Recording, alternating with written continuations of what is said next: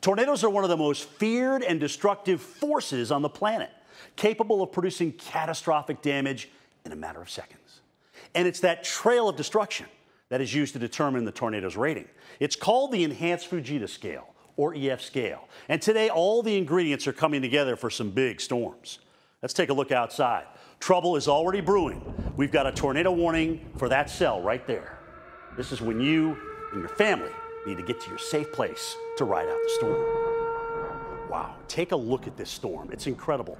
Great looking structure here, guys. We've got rotation going on at the base here. All right, a lowering of that base. We call this a supercell, by the way. A rotating thunderstorm is a supercell. Not all of them produce tornadoes, but this one's got a chance. We're watching this base, it's lowering. Almost looks like there's a funnel starting to appear from the wall cloud. Yes, there it is. Do we have debris on the ground? Yes, we do. There's a debris cloud, a connection. Now you have a tornado on the ground at this time. When tornadoes form, they're not usually that wide, okay? Just like this one. But it's important to point out that size doesn't always equate to the intensity. Today, there's a mobile Doppler radar actually feeding back real-time wind speeds. And I'm being told that those wind speeds are approaching about 85 miles per hour. So that's likely going to be an EF0. All right, EF0 damage here is tree branches thrown around, some roof shingles peeled back. But hold on, let's look at this tornado. It's going from more of a rope now to a much thicker tornado, much wider tornado. Looks more like a stovepipe now. It's called a stovepipe because it resembles one. This could produce EF1 damage, potentially. All right, 86 to 110 mile per hour winds here. Mobile homes now can be flipped or rolled, roofs severely damaged here, and there can be extensive power outages. Jeez, that was close. Look it, when you got a tornado like this, power lines are going to fall, sometimes like dominoes, just like you see here.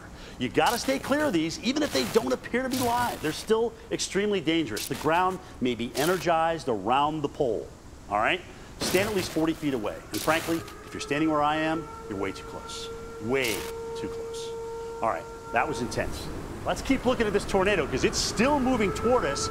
And from what I'm hearing from the Doppler on wheels, it is still intensifying.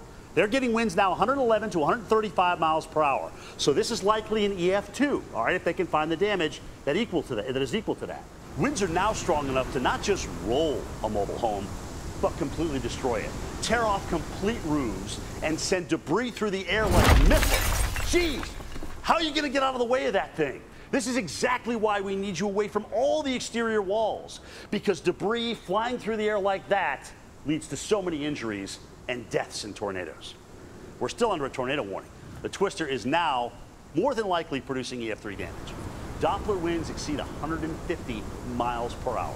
This tornado is capable of severely damaging large structures and destroying well-constructed homes. Like this one that we brought into the studio. Roof's gone. The only thing left in this house are a few interior rooms. All right? The safest place in this house is the central bathroom. This is the lowest level that you should be in if you don't have a shelter that is below ground.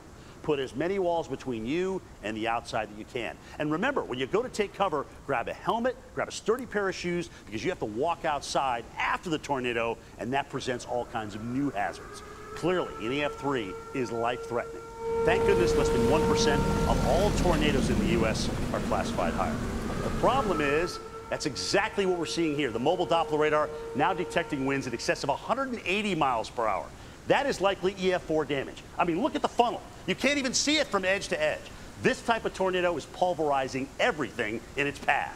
Huge, heavy objects thrown into the air and carried several hundred feet.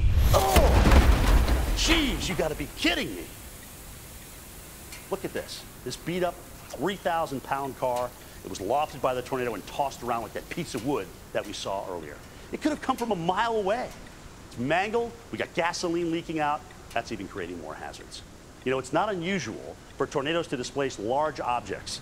In the past, a bus was carried a half a mile, a mattress some 40 miles, and paper lofted and carried over 200 miles from its original starting place.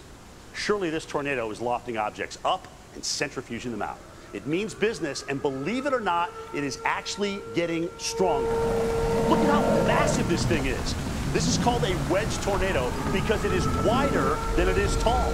They can be more than a mile across, sometimes even more than 2 miles across. Imagine that thing coming at you with 200-mile-per-hour winds.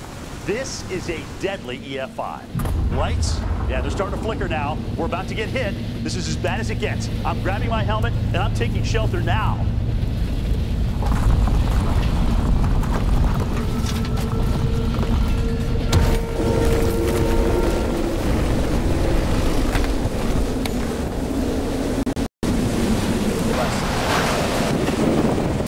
I've made my way into the Weather Channel safe room. This happens to be our fire suppression room. But in your case, it may be a bathroom. It may be an interior closet. Somewhere where you are at the farthest distance on the first floor from the outside walls. I mean, listen to what's going on out there. Listen to that. Those are big objects. Maybe the roof is being torn off. We don't know.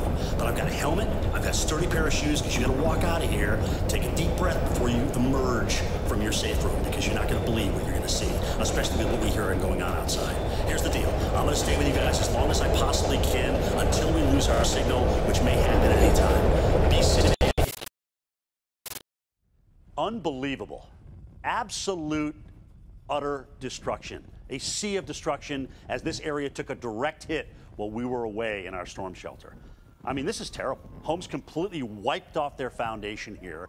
Asphalt ripped up from the ground to the point where we don't even know what street that we're on here. Even automobiles stripped of their paint.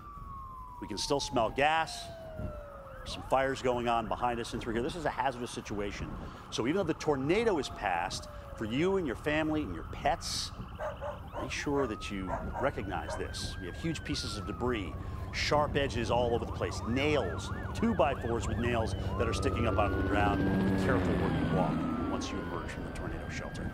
This is classic EF5 damage. People's lives have been changed forever. And although rare, these types of tornadoes and this type of destruction are a reality for this country. Think back to Moore, Oklahoma on a couple of occasions. Joplin, Missouri of recent. Tuscaloosa, Alabama, strong EF4 there. Complete towns can be wiped off the map, like Greensburg, Kansas was back in May of 2007. No one in America is safe from the threat of a tornado, even in the winter. You need to have a plan that's communicated with your family and acted upon when you're under a tornado warning. You won't know the EF rating until the damage is done. So be prepared for any tornado, no matter what the size or the EF rating.